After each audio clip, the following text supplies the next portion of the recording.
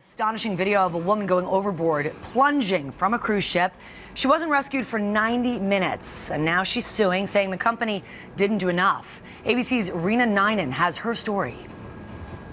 This was how Sarah Kirby intended on celebrating her 30th birthday. But after having several drinks while on a cruise, she fell overboard, fighting for her life.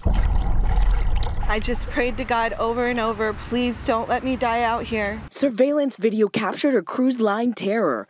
I just remember leaning over the balcony to look at the side of the ship, and the next thing I knew, I was in the water. Pure terror. Falling 7 decks, plunging into the murky sea. While her terror was caught on infrared footage, you might be surprised to learn this about many cruise lines. They may have a closed-circuit television camera on the deck, but it's not monitored and it's not connected to an alarm. Congress called for a man-overboard system in 2010, but the cruise lines say their tests have yet to find a system that will work at sea.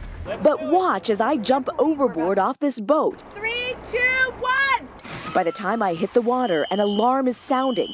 A laser detects my fall and pinpoints my exact location. Why aren't cruise ships using this? The response has always been that it's not required, it's not mandated as of yet.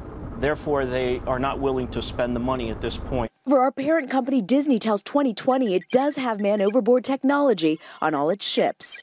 Even though Carnival Cruise Lines rescued her, Sarah Kirby has decided to sue. Carnival tells 2020 her claims in the suit are completely unsupported and contradicted by the evidence in the case.